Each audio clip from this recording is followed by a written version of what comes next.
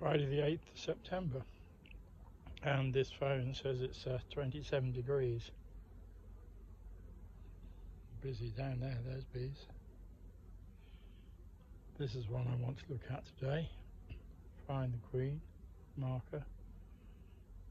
Plenty of pollen going in there, so hopefully she's in there. This one's due to go out next week. This one I'm also going to look at. I've got a feeder for this one. And this is the swarm that was turned upside down. And they seem to be taking pollen in all right too.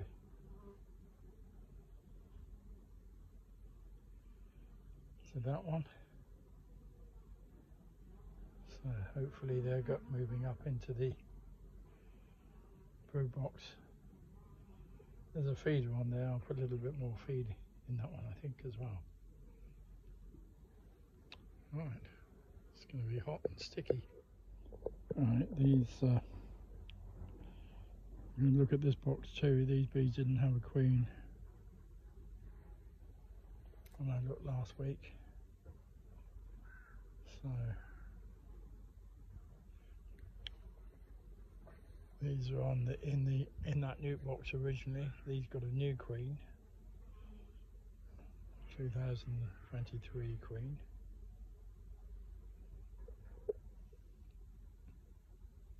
And the one at the far end has got a new queen. They may well be going out this April.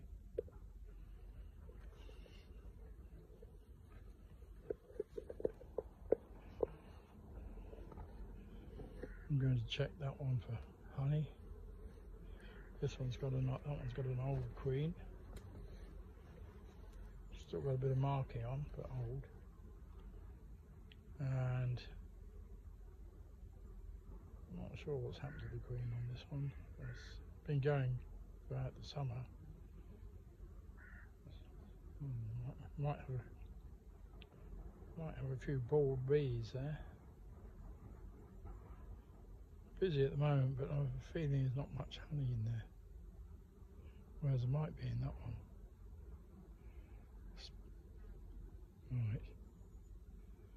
Better get on with it. There's still enough bees in this box to raise a new queen. In fact, they've got a little clump of bees which are in the top box above the feeder, who are behaving as though they do have a queen. So they may have a virgin queen in there. So I'm going to put, well, if I've got a spare one, I'm going to put a queen cell in the top box and a couple of frames of brood and see if that helps them out. Put some feed on.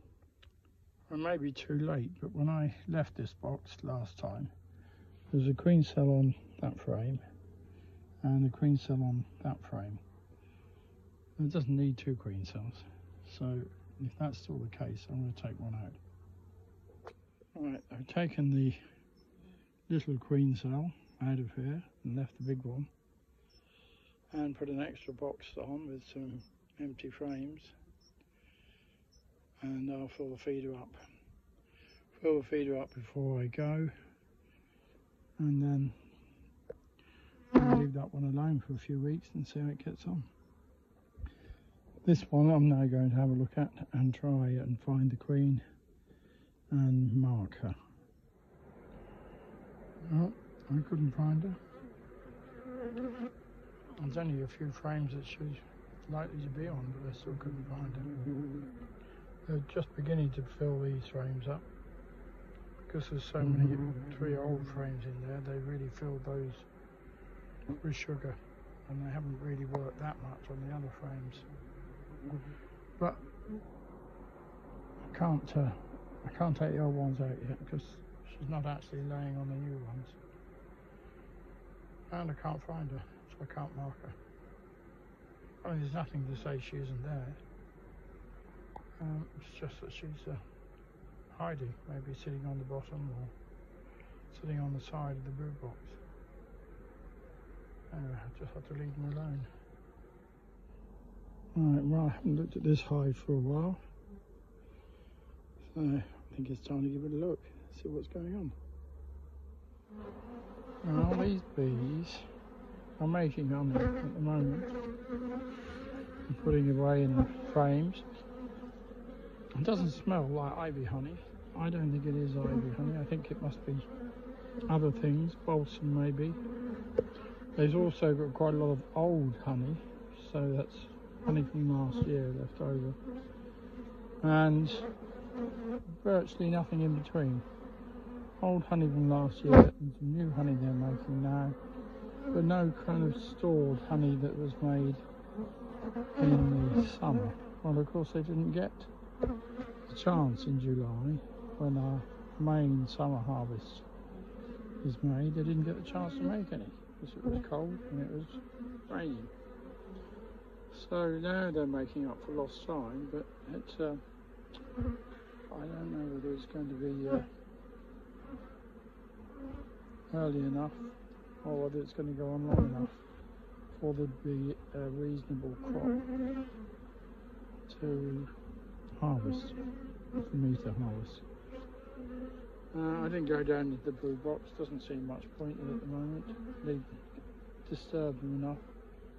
Amazing how many seem to have ended up going next door. Well, I failed to find the queen in this hive, so she's hiding. I'll have to try again in a few days' time.